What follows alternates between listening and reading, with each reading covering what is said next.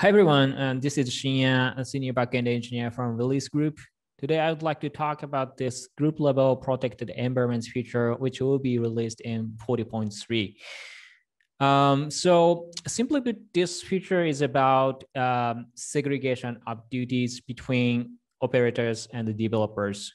So typically in large organizations, they want developers to only write code, and that they shouldn't touch production environments, whereas operators, they shouldn't touch code base, but they have an access to the production environments and the managing infrastructure.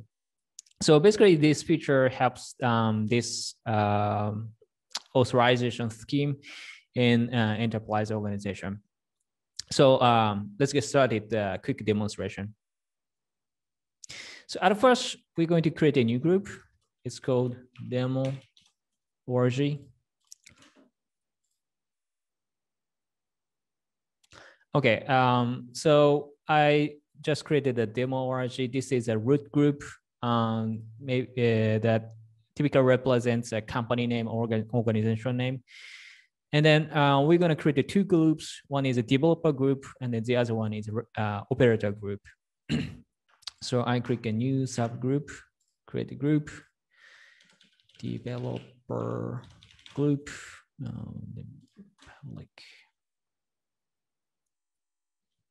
Okay, and the other one is operator group, public, create a group. Okay, so we now see these two groups under the root group, and we're going to add users to each group. We need to assign developers to developer group and the operators to operator group. So I'm gonna go into the operator group and then members. I already created a user.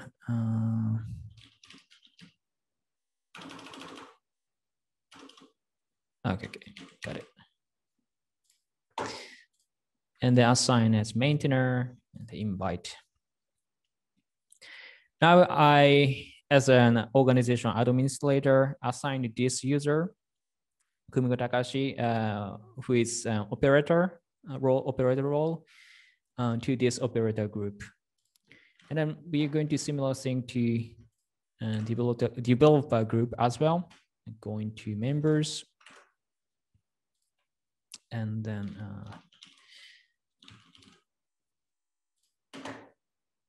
invite a demo user.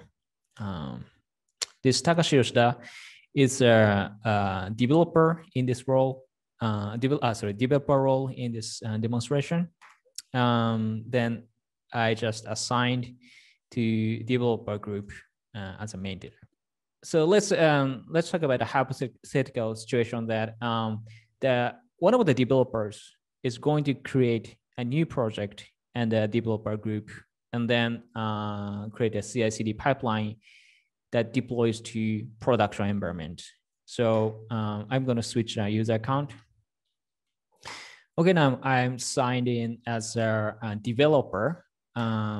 Please keep in mind that I'm not administrator. I'm just pretend as a developer.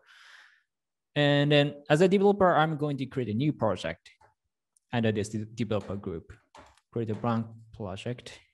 Let's say awesome app in public. Okay, and then we're going to set up the pipeline, CI/CD pipeline. So in this demo, I'm gonna create a deploy to app. I'm gonna create the two jobs in this pipeline. One is review job, stage test, environments review, CI commit left slack. So this job means the review job is going to deploy the application to demonstration server. It's also called review app. It's not production. And then we're going to create a similar job, but it's going to deploy to production server. And then deploy to production.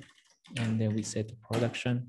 Since we don't want to do continuous deployment, but we do continuous delivery, which means a manual process to deploy. We're gonna add this when manual keyword. This means that pipeline job won't be executed automatically, but users have to click it, play button. So I'm gonna commit this change. Okay. So as a developer, I just created a new pipeline, which has a test job and a deploy job. And then looking at this deploy job, actually, I can trigger this manual action, trigger this production deployment.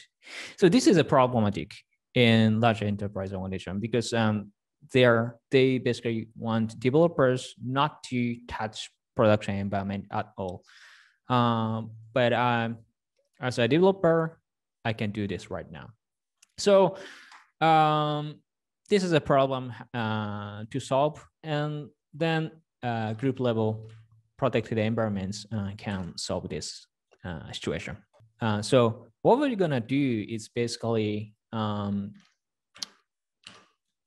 create a new configuration at this root level that only like all production environments under this group can be deployed by people in operator group. So to do so, we have to execute this API to create an entry. This is like create a new rule at this root level that what I just said. So we're going to execute this call.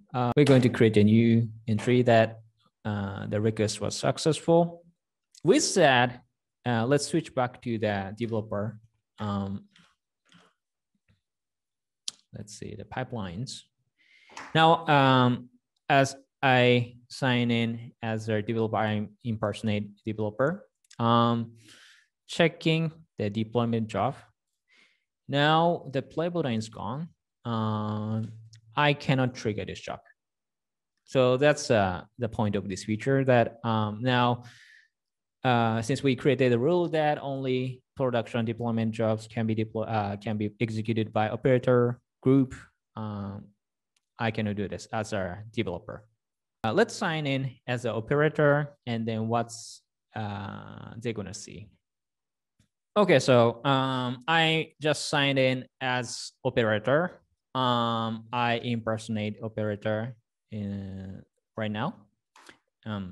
So as an operator, I want to deploy, I want to execute the production deployment job. So I'm going to pipeline page and then clicking the production job, but still it's not executable even I'm operator. So there's an additional configuration is needed that in order to execute a pipeline job in this project, in this developer project, this operator has to at least be reporter role or above. To do so, we are going to this developer group, and then subsection members. So what are we going to do is basically add operator people into developer group as reporter.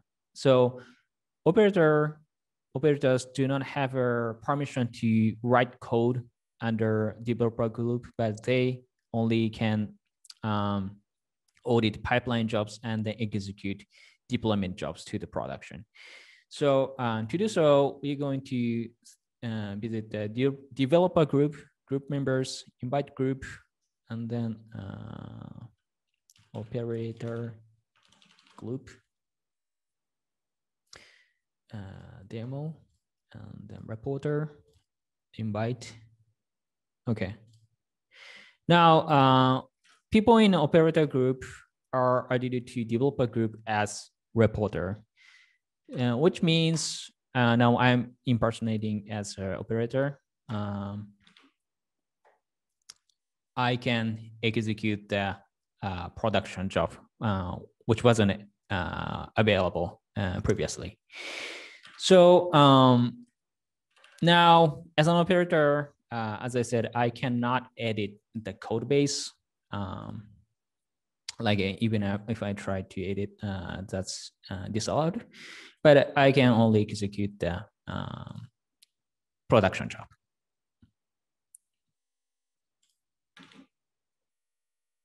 And then now it's running. So that's the whole point of this feature. Hope it works well in your organizations. So thank you for watching. See you.